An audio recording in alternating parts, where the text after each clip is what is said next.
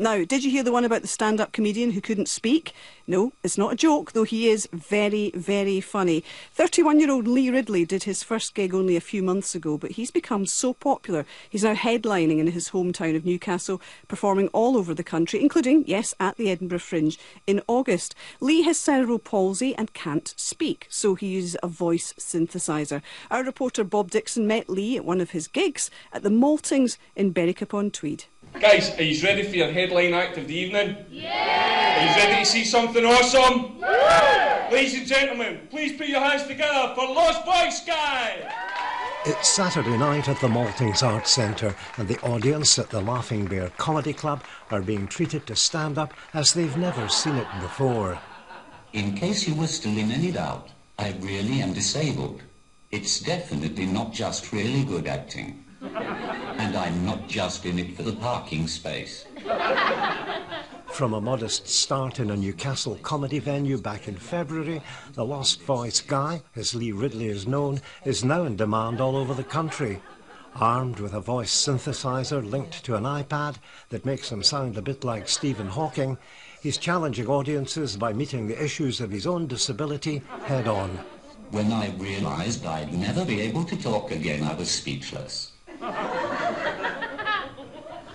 I began to try to communicate through the medium of dance.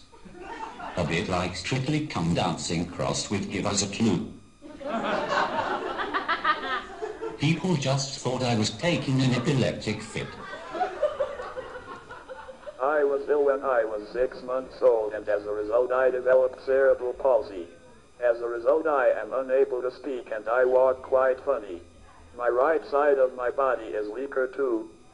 Given these challenges, why did you want to become a stand-up comic? I've always loved watching stand-up comedy, and I guess it was my dream job. I never thought I'd do it though. Then some friends suggested I try it, so I thought I might as well. Your act doesn't shy away from disability issues. How important is it for a comedian in your situation to meet these issues head on? I just think it gives me something quite unique to joke about. I've lived with it for 31 years, so I've got plenty of material from it. I think it was important to show that there's a funny side to disability too. Do you think sometimes that members of the audience get a bit uncomfortable about you taking the mickey out of yourself and your disability? I think I can get away with it more because I make it about myself. I guess some people might get uncomfortable, but I hope that soon goes away when they realize what I'm trying to do. I've had a positive response so far. I hate that we have so many politically correct words to describe disabled people now. Now it's all special needs, special schools, Special Olympics. That is why it always alarms me when I hear about special forces going to war. Well, the electronic voice box is a central part of your act. How does it work? How many jokes have you got stored on it? I just type them into the machine and it stores them. Then I just press each one when I want it to play it. So far I've got 30 minutes worth of material, but I'm always thinking of new ideas. Timing is everything for a comedian, so are there special challenges with timing, given that you have to press the button every time you want to tell a joke? Yes, it's sometimes hard to know when to pause and allow laughter and when not to.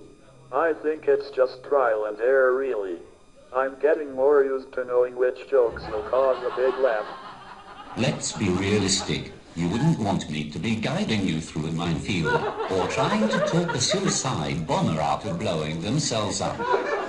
However, if you gave me a gun, at least the Americans would have someone else to blame for friendly fire. I wish I had the invention and the commitment and the wonderful push that he's got. You know, like he's literally overcome a disability to be a stand-up comedian. Amazing, completely different to what I thought it was going to be. The self-deprecating nature of everything, the fact that he was just willing to take the piss out of himself. A lot of people might have felt quite uncomfortable about the content of his act, even although he was taking the mickey out of himself. It's the 21st century, and I think that we're still not quite over that taboo of people with disabilities speaking about it. It was much better than I'd anticipated. It's the way that he tackles the subject that a lot of people would find taboo, and I think a lot of people were maybe scared to laugh, because if anyone else had said them, they could be considered offensive. Discriminatory, but the way that he's getting those subjects out there and making them public, I think it's an excellent thing. What I think impressed me most about him was the fact that he's not sitting there wallowing in self-pity and feeling sorry for himself. He's actually out there celebrating what's happened to him and enjoying his life and making other people laugh and making them happy with what's happened to him. Did you in your wildest dreams, as someone who has cerebral palsy, you've got no voice, ever expect to be standing up on stages up and down the country making people laugh? Not at all. Ever since my first gig in February, it's all been very surreal. I just thought I'd give it a try and see what happened. I never expected to get this much attention. I'd like to think that I can show that anything can be achieved by anybody if you put your mind to it. I also think I'd like to show people that disabled people are just like everybody else. What has the success of the past few months meant to you? It's meant an awful lot, both in terms of being able to make people laugh and in terms of overcoming my disability. It's just such a great buzz knowing that I can make other people laugh. I'm in a very happy place right now. It seems that Lost Voice guy Lee Ridley really has become something to shout about. Ladies and gentlemen, I have been the Lost Voice Guy. If you find my voice, please contact me on my website or on my Facebook page. I hope you enjoy the rest of your night. Goodbye. A flavour there of what Lee Ridley does. Now, he is doing 2 Edinburgh Festival Fringe shows. You fancy seeing him. Those are on the 8th and the 15th of August at the City Cafe. My thanks to our reporter Bob Dixon for that report. And more details soon about those Fringe shows and indeed everything else about Lee, including videos at his excellent website, which is called lostvoiceguy.com. And listening to that report, and with me now are Simon Minty, who is a producer and part-time performer with the stand-up group Abnormally Funny People. Susie Fitton is here. She's Senior Policy Advisor at Capability Scotland, and Michael McEwen is presenter at Able Radio. So Simon, first of all, interesting report that. Have you seen Lee do his stand-up routine? I've not seen him live. I've heard bits as you just had, and we very proud he came and did his first London show at the gig that we run at the Soho Theatre for Abnormally Funny People. Yeah. But I was unfortunately abroad the day that he came. Drat. Yes. But interesting, I think, from that report to hear the response. I mean, you could just hear the laughter during the act, and then the response of people afterwards saying, yeah, it's like a no-brainer. The guy is funny. More of this, please. Yes, absolutely. I think that the fact that he owns the material, it is his material. I mean, there'll be 1 or 2 people who might get a bit worried, but he's not being demeaning, I don't think. He's just kind of having fun and teasing, so I don't really think it's terribly risque, well, from my point of view. Yeah. Indeed. I was going to say to Michael, who's sitting with me here in Glasgow, who's a radio presenter, and you also have cerebral palsy. Yeah. So it must be interesting for you listening to him. I mean, he can't actually speak, so he's using the voice synthesizer. But what do you make of what you've heard there of his material, the fact that he is using his own disability as a lot of the focus for the comedy? Well, first of all, I would like to say these kids got the confidence. Could go up in front of millions of people and act, you know. Yeah. No, I think it's a good thing. You know, as Simon said, it could be good or bad, you know. But yeah, I mean, look, because people think about people with disabilities can't do anything, can't work, can't go out, can't do this X, Y, and Z, but. Yeah, it's a good thing, you know. Yeah. I mean, Susie, I guess we're talking about comedy because it's the Comedy Cafe, and the bottom line there is, if you're up on stage, what's really key, no matter who you are, is you're funny or not. But I guess also, looking beyond that, this must be a very useful tool in terms of breaking down barriers with people. Absolutely. We've got a media narrative that often depicts disabled people as either brave, pitiable, in need of charity, or as benefit scroungers. This type of comedy throws all that stale water out. It debunks stereotypes, and it sees comedians like Lee using their experiences of impairments to make us all laugh at life. You can't complain about that, really. Yeah. I mean, Simon, this must be something that you're absolutely au fait with, and I guess that I'm just wondering about with your own stand-up act, how much of that is disability focused and how much is not? I'm probably 70-80% disability focused.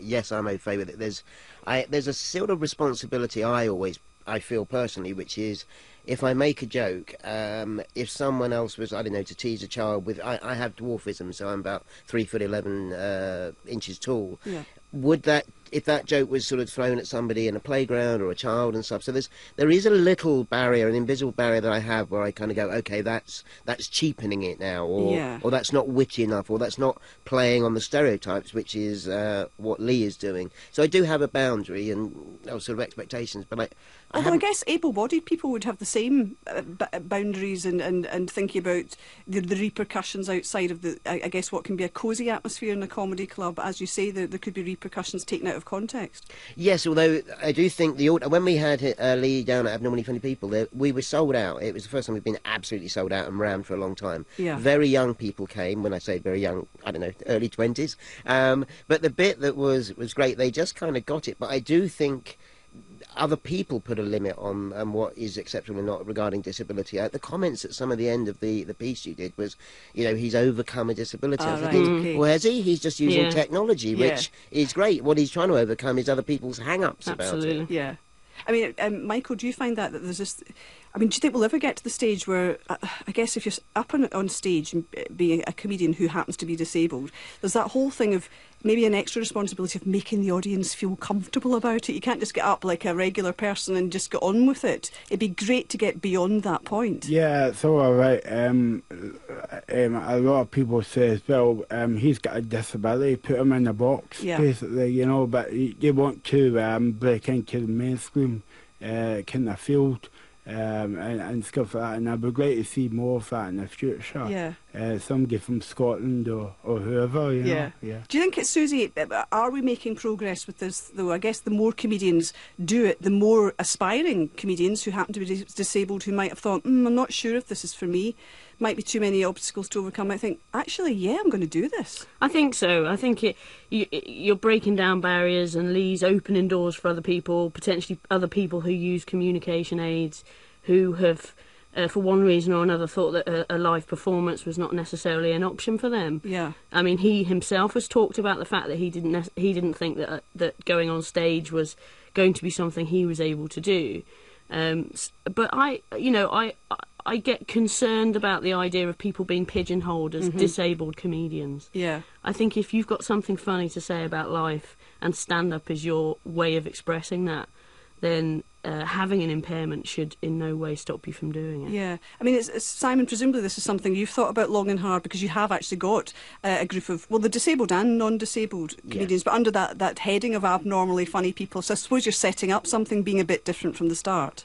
Yes, we always have what we call our token non-disabled person. we want to be inclusive and give everyone a chance. But the bit there's a good and bad bit. When I heard the comments at the end, they were exactly the same as when we did our first show in Edinburgh 7 years ago, from the general public. And I thought, oh my goodness, nothing's moved on. But there'll be other comedians in 1998 would say the same.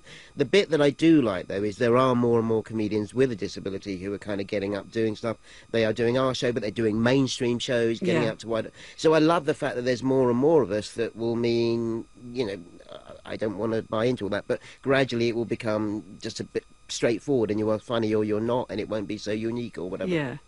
Just thinking again about comedy, Simon, taking disability as a focus, and of course this whole idea has been in the news for all the wrong reasons when it comes to, here we go again, I'm saying those names, but Frankie Boyle and Ricky Gervais, and making comments which many people have found offensive. What's your stance on those people? Kind of, I mean, they're very different actually, aren't they, in what they've done, but what's your sort of reaction to that?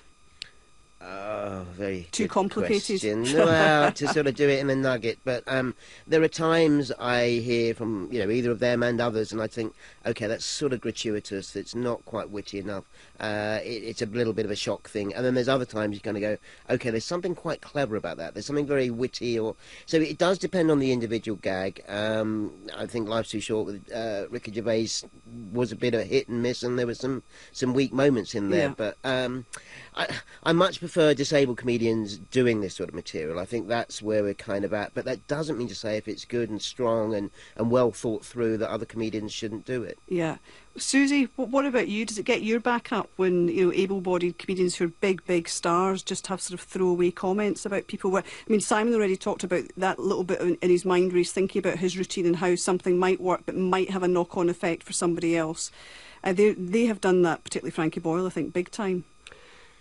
It always makes me uneasy. I tend to think of I tend to think of the taunts in the playground as what